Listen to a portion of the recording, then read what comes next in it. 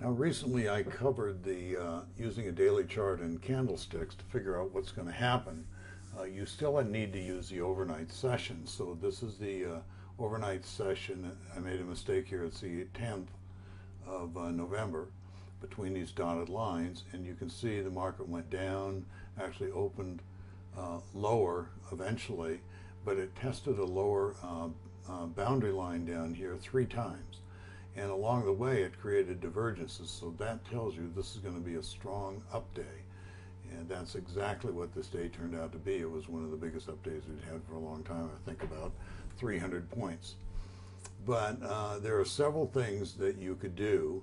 Is that you could get in right at the open with this strong of a signal, because you know it's going to go up and test these overnight highs, and then get out on that overnight high, which there was a Pesavento bar there, and this was signal 1, okay? So you get in at 1088.50 and you get out at 1090.50. You got your 2 points before you know what's going on. Now here's what happened after you got out at this first peak. And I'm sure there was a Pesavento bar there, and there was a Pesavento bar at the next red arrow, and then finally you get one at the last red arrow. So those bars move, all right?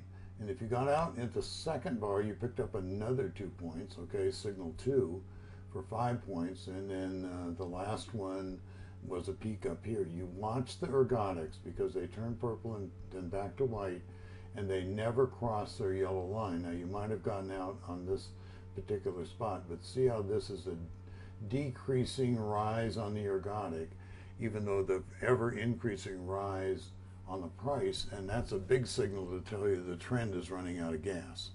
So you get out there, you maybe picked up 5 points. Now you may take this retracement if you want, if you're more than 2 points away, 2 to 3 points away from the moving average. In this case, 94.50 to 92. I prefer, when you got a strong expanding up pattern, not to take that and wait until I see something change. Purple turns to white, starts to cross its yellow line. I'll get back in long here with a target at the previous peak. That's from 1091 to 1093.5, another 2.5 points. So keep that in mind, and you can see how the ergodic changes over. And the place to finally get out is when it does cross this moving average and you have that other red line. Now here's another overnight session, closed here, opened at the lower low, was at the green arrow, and then you had a divergence at the top in the morning. As the market drifted lower, it's still going to open higher, but the professionals are already selling off there, and you can see that divergences overnight work as well as during the day.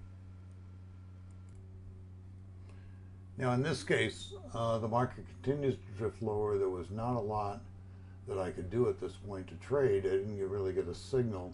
This is still drifting down. This is red. The long-term ergodic is red. So I'm going to stay here till I get a real strong Pesavento single with numbers above and below coming up, and I get a color change and a cross in the moving average. Now this is right at the moving average of the 89. Not necessarily, you know, a good spot to get in, but if you got in at this big long bar here, right about the pivot point, that's not a bad entry. Now, where's your target? Well, number 1, it's the bottom of the previous low, and number 2, it's this previous high. Now, the market will generally run 2 to 3 points before you get some profit taking coming in from the professional program traders. So that's what we did. You get out once, and then you would have run all the way up here. There's a total 8 points in that area. Now the final part of this trade was a very strong divergence going down with the arrow. So you just get in, and here was another 6-point run if you wanted to take it. So I hope this helped. This is Bill McCready for FuturesTradingSecrets.com.